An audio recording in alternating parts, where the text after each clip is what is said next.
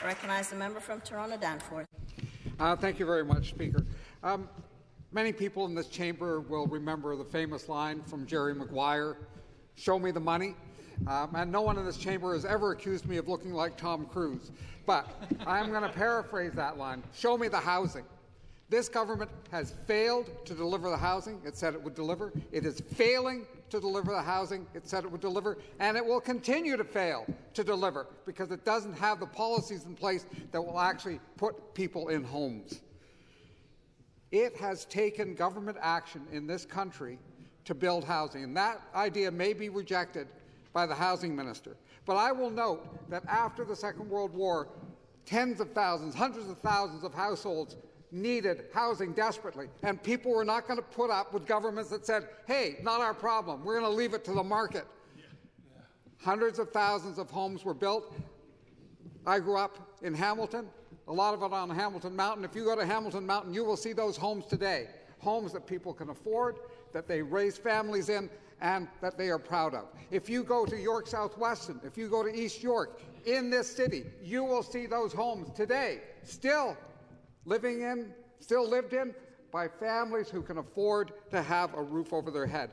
In the 1970s, those programs had gone and we were deep in another housing crisis. And it was public pressure at the time, and frankly, a minority government situation where the NDP demanded investment in housing that caused investment in hundreds of thousands of homes. Apartment buildings in this city were built with the money that came from those government programs. There was a will to take action and put people in a situation where there's a roof over their head. This government, this minister, has said, leave it to the market.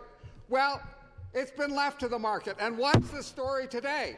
My colleagues have been talking about it. People who can't get a house, people who are living in encampments, people who are spending every nickel they have so they can put a roof over their heads. That is a failure. That is a failure. Perhaps the minister never heard of Canada Mortgage and Housing Corporation. I don't know. Maybe he wasn't familiar with it. Maybe he'd never had anything to do with the federal government. But CMHC put hundreds of millions, billions of dollars into mortgages and supports to put people in homes that they could afford.